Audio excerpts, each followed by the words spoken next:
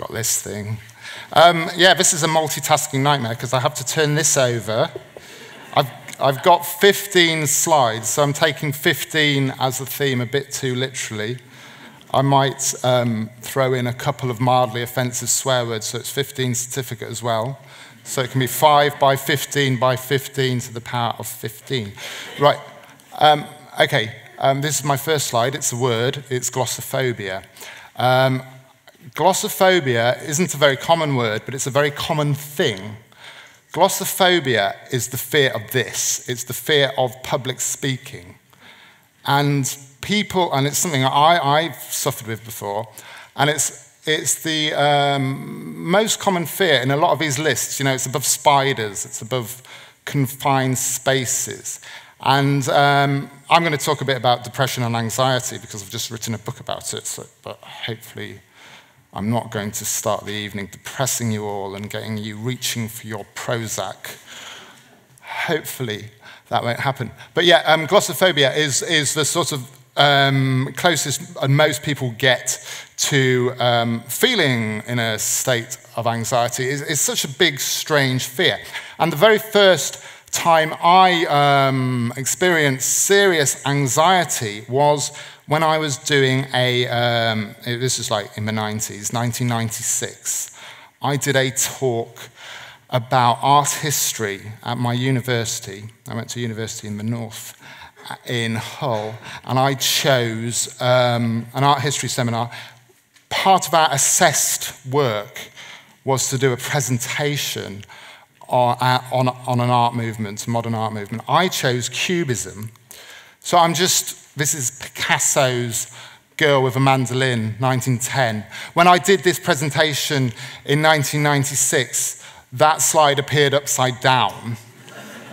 And so I was looking at it, and then I was sort of going back, and then I was starting to have a panic attack. And in my head, all I had in my head was Penelope Keith, the great, you know, the other great icon of 20th century culture. And yeah, because I saw Penelope Keith on a chat show.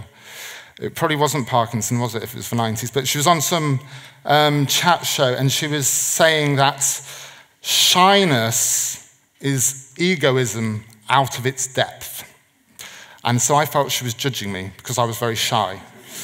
And I was out of my depth, even at Hull University in front of 12 people, talking about Cubism.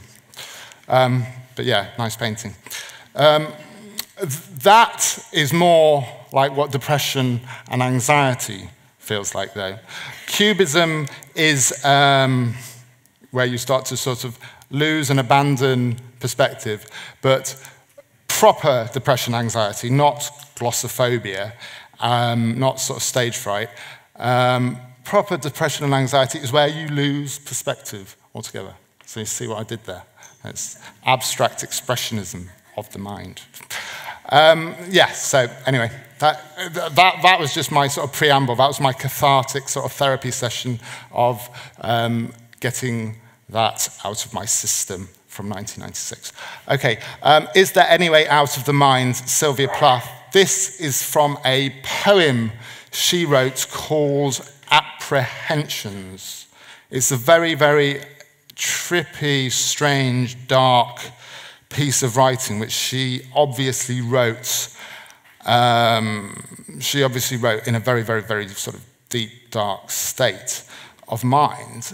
And when I became ill with depression later on, after I'd left university, in 1999, and my head was a mess. I knew this. I didn't know the poem it was from, but we had my family had a book of quotations.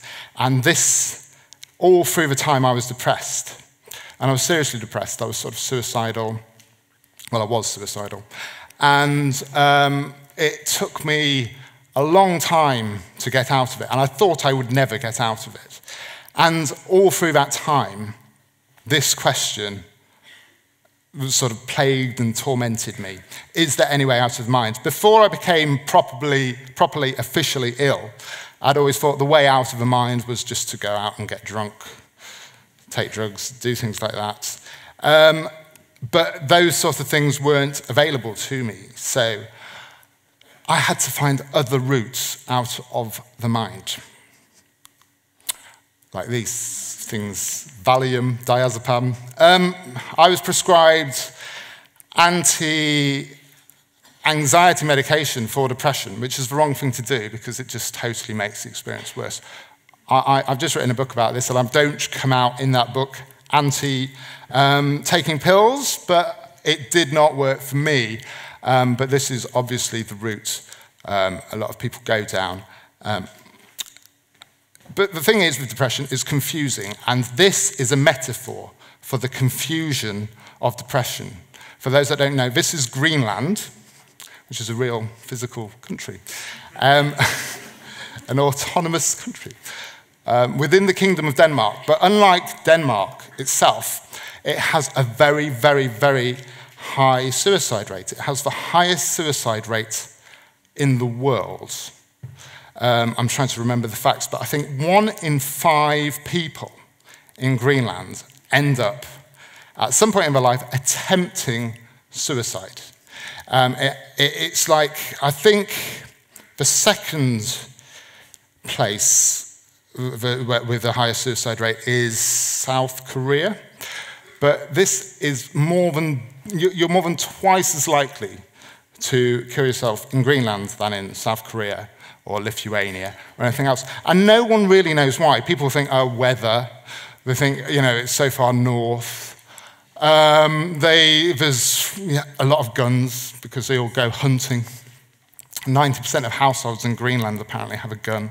But there's no sort of clear picture. But so I mean, that sort of represents to me the confusion generally about depression, because I think even on an individual personal level, when you become ill with depression, and 1 in 5 people anywhere in the world do become ill with depression, although the outcome isn't normally suicide, it's a very sort of confusing, mysterious experience. And when I did research for this book, Reasons to Stay Alive, I realized that the more, that old Socrates thing, the more I sort of learned about it, the more I realized we absolutely know nothing about this illness. And that's probably why there's so much sort of stigma and all these sort of stifling things still there with it.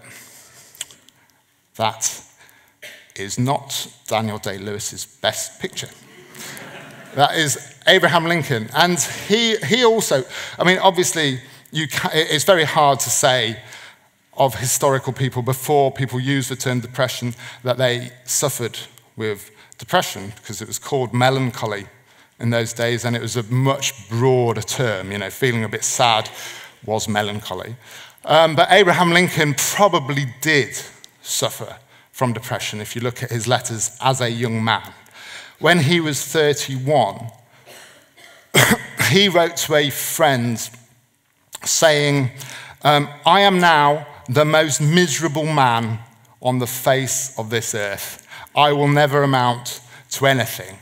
20 years before he became president of the United States. But that's sort of how I sort of feel about depression, is that time becomes the best weapon against it, because time constantly proves that depression lies. And the things it tells you, the thoughts it gives you, are symptoms rather than facts of reality. Supermarkets are a nightmare. I'm trying to... You see, the reason I came up with 15 slides was because I'm sort of bad at memorizing speeches, so I thought, right, I'll have the slides to prompt me to say what I'm thinking. But no, I know what this slide is here for. When I became ill, I had to live back home in Newark-on-Trent, which is depressing enough, if anyone knows Nottinghamshire. And I sort of became agoraphobic for a little while. And one of the reasons for that was I went to the corner shop and I just totally freaked out. And I don't know why, but it's a common experience with people who suffer anxiety and depression, that shops, and particularly supermarkets, are just a nightmare.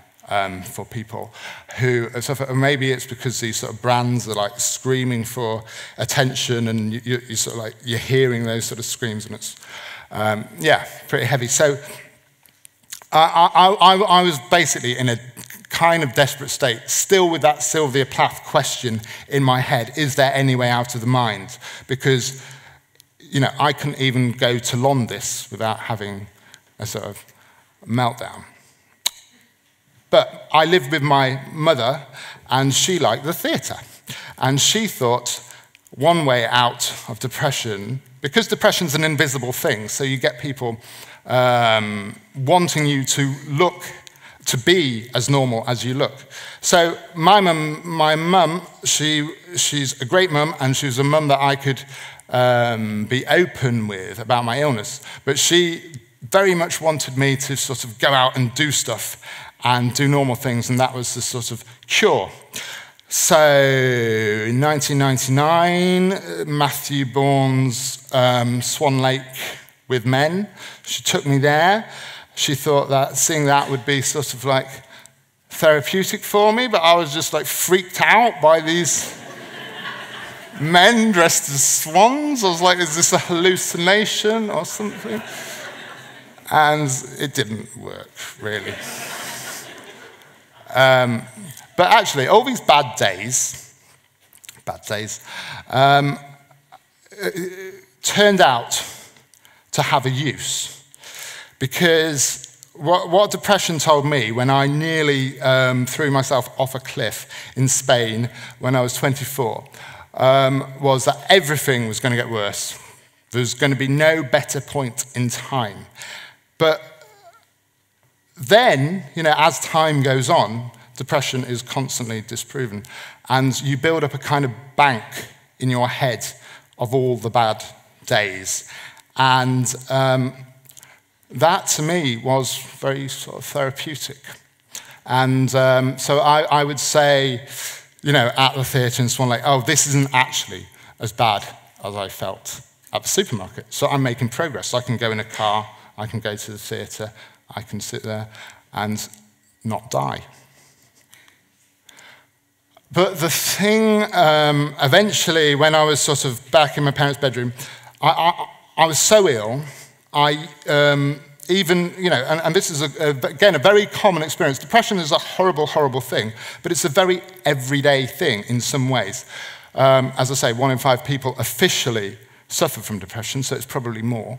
And one thing that I found very hard was reading, like just sort of sitting and reading. When you're really, really depressed, words on a page mean nothing. You can understand the meaning, but you don't care.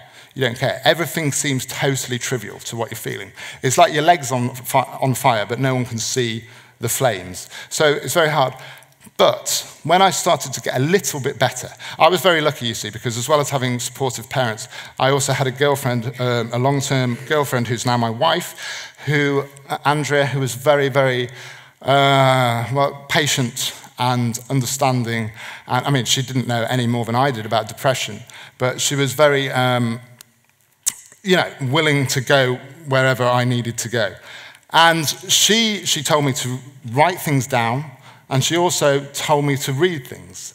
So as I was back in my parents' bedroom, these are the actual books that I own. This isn't the shelf, because my parents have moved house. But these were the books when I was very ill I looked at. And so they're obviously like children's books, like from Winnie the Pooh, C.S. Lewis, Swallowdale, Arthur Ransom, and stuff like that. And so these were all books that I knew very well. I couldn't have read anything heavy. I'd just done an MA in English literature, where, you know, did a dissertation on the Orientalism in Byron's The Corsair or something. I couldn't read anything like that, but to read stuff that I'd read and known as a child was just about possible.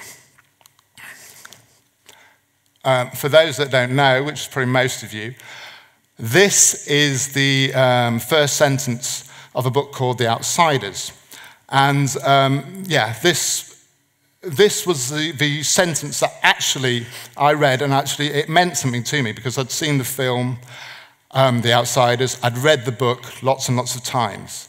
When I stepped out into the bright sunlight from the darkness of the movie house, I had only two things on my mind: Paul Newman and a ride home. And it's not the best sentence in literature, but it's, to me, it became like a metaphor for depression. It became powerful enough to take away the sort of Sylvia Plath cloud that was dominating my head. And the idea of going out from darkness into light was very important to me. That is not me. That's not even Haruki Murakami. And originally the picture was Haruki Murakami. That is Dustin Hoffman in Marathon. That's just me saying, not to say that, words are the way out. I also had to get physically healthy. I'd been very unhealthy, so I was running and stuff like that, and that was helping me. But yeah, time was the big thing, because time constantly disproved everything I had felt. And, the biggest cliche in the world about time healing turns out to be the truest one. Okay, I'm going to break the rules on the very last slide, because you're not allowed to really read things out. But I thought my glossophobia would be mounting at this point. So I will just end with something I am going to read. It's very short. It's about how, although depression has changed me in ways that are worse in some ways, made me sort of more sensitive to things, I've actually come to believe that it's actually a gift as well as a curse. Sure, without a thin skin, I'd never have known those terrible days of nothingness, those days of either panic or intense, bone-scorching lethargy, the days of self-hate or drowning under invisible waves. But would I go along to a magical mind spa and ask for a skin-thickening treatment? Probably not. You need to feel life's terror to feel its wonder. And I feel it today, actually, right now, on what could seem like a grey, overcast afternoon. I feel the sheer, unfathomable marvel that is this strange life we have here on Earth. The 7 billion of us clustered in our towns and cities on this planet. The pale blue dot, as Carl Sagan called it, spending our allotted 30,000 days as best we can in glorious insignificance. I like to feel the force of that miracle. I like to burrow deep into this life and explore it through the magic of words and the magic of human beings and the magic of peanut butter sandwiches. And I'm glad to feel every tumultuous second of it. I'm glad for the fact that when I walk into the vast room with all the Tintorettos in it in the National Gallery, my skin literally tingles, my heart palpitates. And I'm glad for the synesthesia that means when I read Emily Dickinson or Mark Twain, my mind feels actual warmth from those old American words. Feeling, that's what it is about. People place so much value on thought, but feelings is essential. I want to read books that make me laugh and cry in fear and hope and punch the air in triumph. I want a book to hug me or grab me by the scruff of my neck. I don't even mind if it punches in the gut, because we're here to feel. I want life. I want to read it, write it, feel it, and live it. I want, for as much of the time as possible in this blink of an eye existence we have, to feel all that can be felt. I hate depression. I'm scared of it. Terrified, in fact. But at the same time, it's made me who I am. And if, for me, it's the price of feeling life, it's a price always worth paying. I'm satisfied just to be. And that was about 20 minutes, so I'm sorry.